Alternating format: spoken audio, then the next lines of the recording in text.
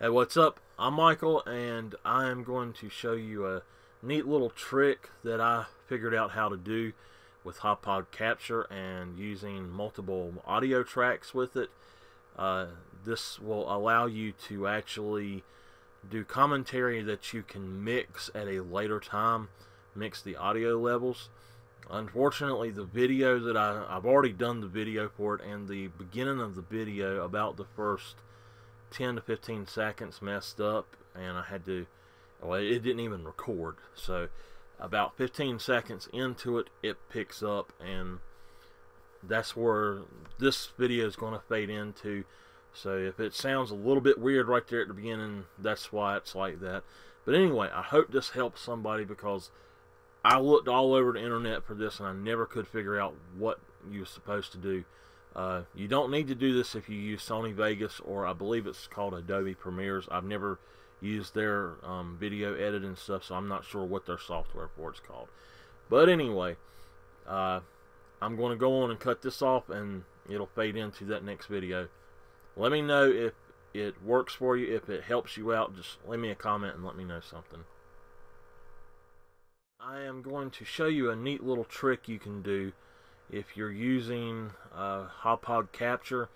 The new version is 1.0.32069, and what you want to do is, when you come into it, go to Advanced, go to Audio Encoder, and click this box that says Use Multiple Audio Tracks for Recordings, and you click OK. And when you do that, I'm going to click cancel because mine was already checked. And if you click that and hit OK, you restart your Hauppauge capture, and then you're ready to go. So what that means is the game, the voice, and the PC audio will all be on a separate track now. And this is going to mess up the audio a little bit, because that I am doing the screen capture and using the microphone that's being used in this. So what you do, though, you hit record, and now what I'm saying is actually being recorded to the voice track. The game is being recorded to the game track, and what I'm going to do is, to give myself a visual cue, I'm going to say 3, 2, 1 now, and I can stop it, and I should have a video, and I can shut this, and now this is it. I can actually open it here in VLC. And you notice that there's no voiceover in it. And to hear the voiceover, you go to Audio, Audio Track, Track 2, Track. The game is being recorded to the game track. And you can hear that it's there. So I'm going to shut the second instance of this. Now, what you want to do, and I found this out by going to this website, and the address is here. It's https, and it's wiki.video_command-line_help/.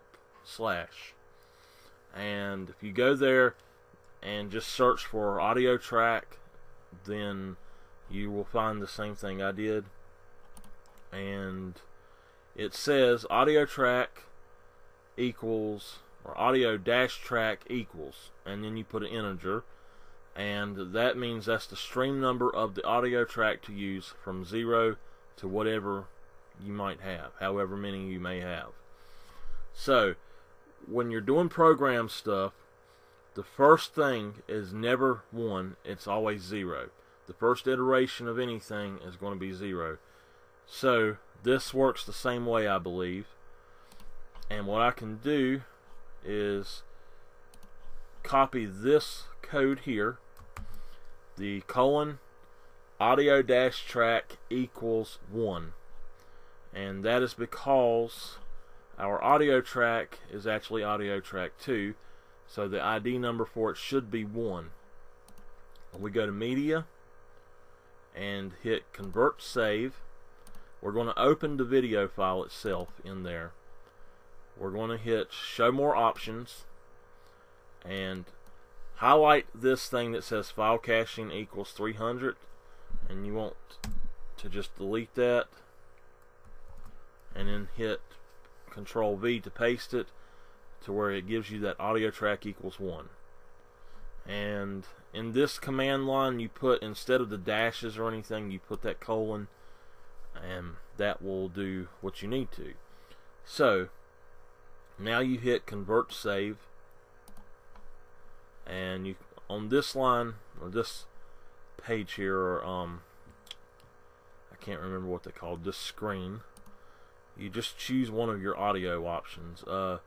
I've been doing Vorbis because I'm using Corel VideoStudio. However, you might want to use an MP3. Vorbis I don't think will work in Windows Movie Maker, so you probably want to do an MP3 if you're going to do Windows Movie Maker. So I'm going to go on again and choose Vorbis, and I'm going to choose a destination file, and what I'm going to do is say KH test and just hit start. It's going to minimize, and when you pull it back up, you'll notice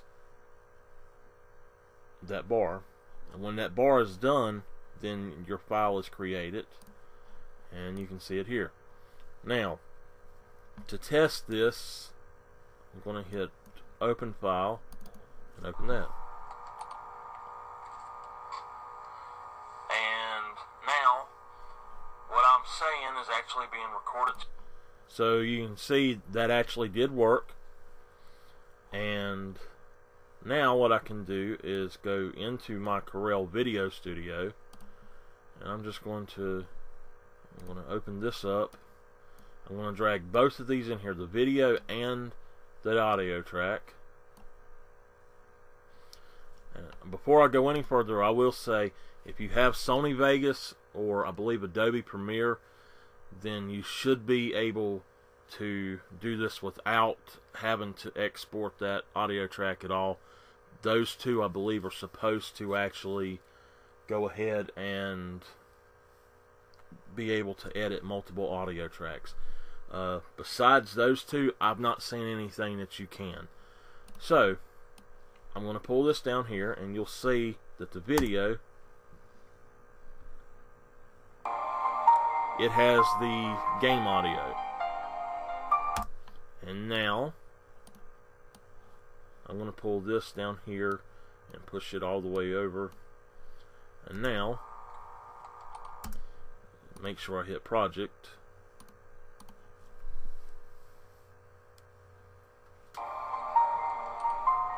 You can see I have both now.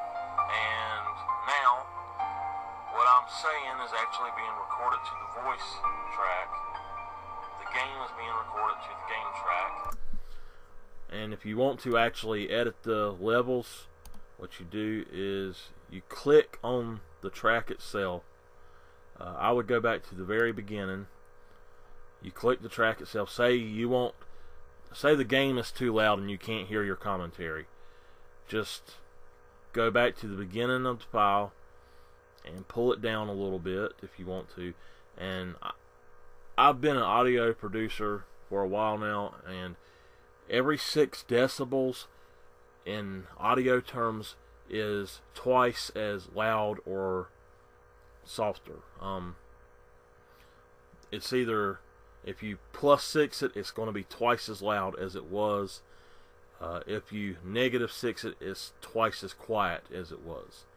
So now I'm going to choose this one. You can actually go back and forth by clicking on these as well. And so I'm going to choose this one. I'm going to pull it up to +6, and then I'm going to choose this one again, and it looks like it's wanting to go on and put them both the same way, so I'm going to try to pull that down one more time.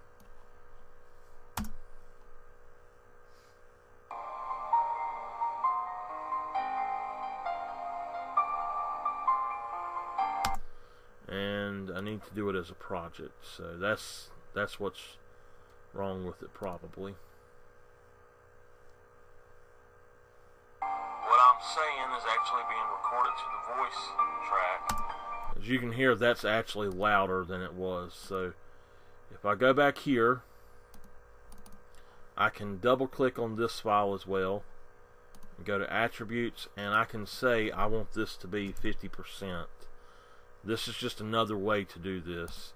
And you just hit, I believe you have to click this, I'm not sure, but you go on and do that, and then you can do the same thing for this one. Just say you want it to be a little bit louder, or just say 120.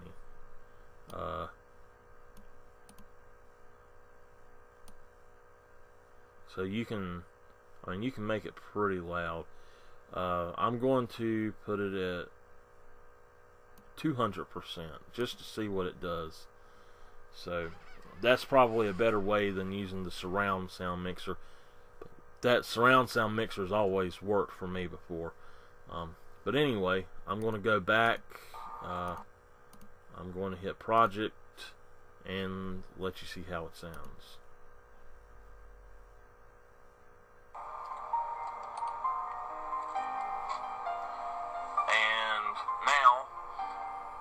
Saying is actually being recorded to the voice track. And you can see that you can actually hear that now. The problem is when you record a single audio track, you're most likely going to get something that's going to sound like this. If you don't know what you're doing, then you're probably going to get something that is really low like this.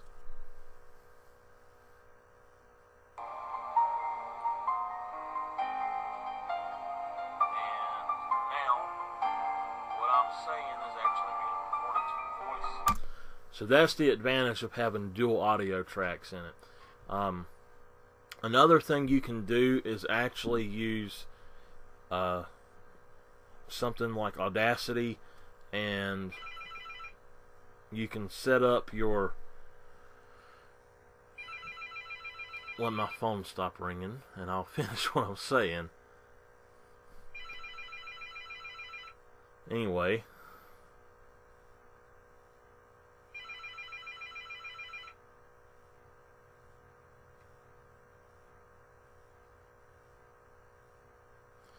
finally it stopped. What you can do is use something like Audacity and record a second audio track as you're recording the video parts, and what you would do from there is actually take at the beginning of your video, and as soon as you start your video, you go on and you start your video or your audio recording as well after that. And what you need to do is make a loud clap, or what I like to do is 3 claps. And I can look at the waveform here on the video editor if I go into sound mixer mode, and I can actually line those up. And I show how to do that in some of my other videos, so I'm not going to show it again. But that's the same thing as that thing where I was telling how to do the screen, or not the screen capture, but the webcam capture with the live cam and with an external microphone. So if you want to know how to do that, then that's how you do it. I don't know that this method will work always with Hauppauge capture, because they've taken it out before and they just now did put it back in this release, I believe. But anyway, I hope that this helps. I know I was racking my brain trying to figure out how to get this to work, and I finally did figure it out. So I hope it does help everybody who's been trying to figure out what to do about it. And that's it. I wanted to show that I actually could do this in Windows Movie Maker, and what you need to do in VLC is, instead of exporting to VOG or the OGG Vorbis, what you need to do is export to MP3, not the one that says MP3 MP4, but the one that just says MP3. And so now I'm going to add my video. You can see it here. And now I'm going to come here to where it says record narration. Go to the arrow down, hit add sound, and choose your MP3. And I'm going to hit cancel on that. I am just to show what you can do, though. I believe you go to edit, and okay, if you come here to where it says project, you can hit no emphasis. You can hit emphasize music, emphasize narration, or emphasize video. If you add that file as a music file, then go to music. If you want it, if you add it the way I did as a narration, and go to emphasize narration, and it should play like this. And now what I'm saying is actually being recorded to the voice. And if I was to hit video track, the game is being recorded to the game track. You can hear that you can not hear the voiceover as good. So go to the emphasize narration. I'm not sure how to unlock the audio mix, if there is something you can unlock for that. However, what I would do is, if you have a narration and you want it a little bit louder than it's actually got it, you go to where it says narration tools options, and just come over here where it says narration volume, and you can adjust that all you want. If you want to do the video volume, you go to edit, and then you do the same thing with that. You can down it or up it. For the music, I cannot remember, to be honest with you, how you do the music. I believe it adds another tab over here and gives you another option or something. But anyway, that is how you do that, and I'll put it back here and let it play so you can hear it. And now what I'm saying is actually being recorded to the voice track. The game is being recorded to the game track, and what I'm going to do is to give myself a visual cue. And you can see it's exactly where I had it and everything in the other one.